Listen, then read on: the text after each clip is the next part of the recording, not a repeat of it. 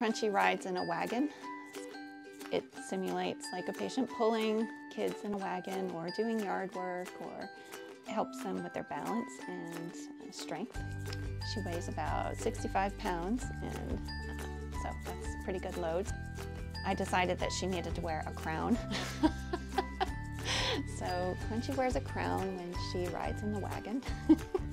Crunchee, she plays cards, she plays war, so you know, a lot of my folks have trouble attending to one side of their body, so I'll put her on that side, and she will sit in a chair and pick a card out of a card holder and hand it to the client, and so they have to reach across their midline to grab the card and look at the dog.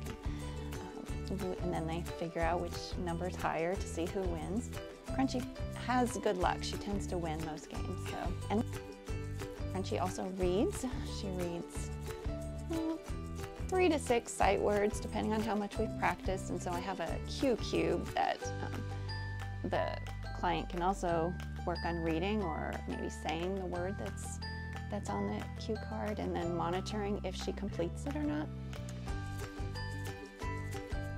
Then we also play a bumblebee game, so it's like a kerplunk type game where she pulls out one piece and then the client pulls out one. And the official rules are to not let the bees fall, but we think Crunchee likes the bees to fall, so it's always debatable on who actually won. But we have our clients get the bees, so it could be working on their coordination, or they're reaching to one side or the other.